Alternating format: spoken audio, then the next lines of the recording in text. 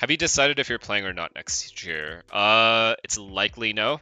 Like very, very likely. 95% no. It just doesn't really make any sense. I also think there's so much talent now in America and actually the world that it would be cool to like see other people also get the spot and get a chance to play. There's just no point. And for me, I want to do other things. I want to do like different shit. All I've done is compete in my like all the way from my 20s all the way into my 30s. All I've done is compete, so I definitely want to have a chance at doing other things.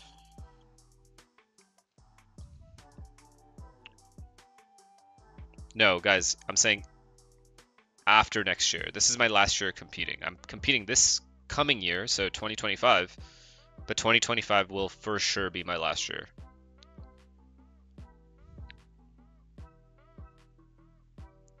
And then we move on to, I don't know about bigger, but for me, probably better things. Retiring? Yeah, 100%. I mean, that was already obvious. Yeah, no way I'm playing after this coming year. Match found. Go hard this year, give everything we have, and then I'm done. Call it quits.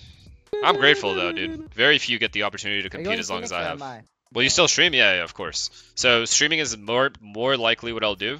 More than likely I'll do that. Like watch parties and stuff like that.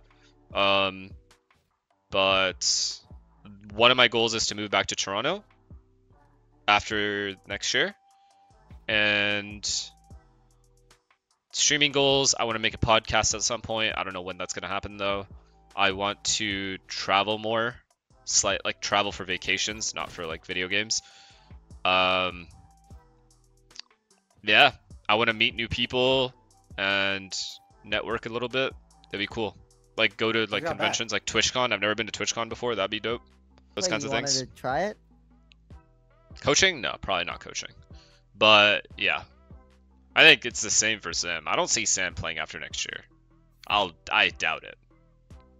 I highly, highly doubt that Sam will play after 2025.